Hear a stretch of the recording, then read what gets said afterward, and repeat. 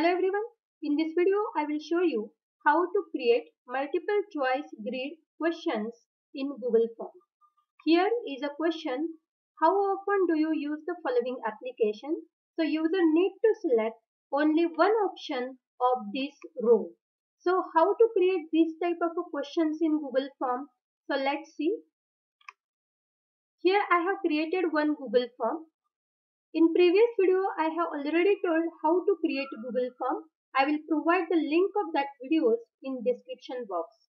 Here we'll see which type of answer type available. See, short answer, paragraph, multiple choice, checkboxes.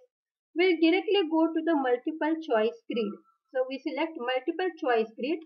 Our question is, what is your question? How often do you use the following application? So copy this question, take the question here, and options are Word, PowerPoint, Excel, Publisher. So these are the row. So take this row option here, Word, PowerPoint, Excel, Publisher. Take the option here, and the columns name. Which columns name you required? See, never, rarely, often, always. I need this column name. So write the column name here, never,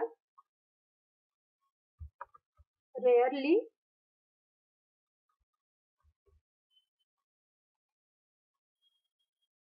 here often, and here is a choice, always. Okay, so these are the my column name. Check the once again. See, here is the column name, never, rarely, often, always. Okay, so this question is ready. Now how to check for this? So you can go to the preview, just click on a preview and you can check this question in your forms. See, how often do you use the following application?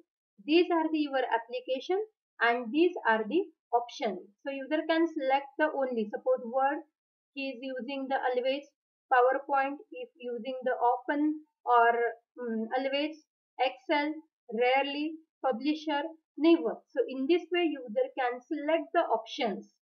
Okay, this is a method to create the multiple choice grid question in Google Forms. It is very important under the surveys and feedback. Thank you.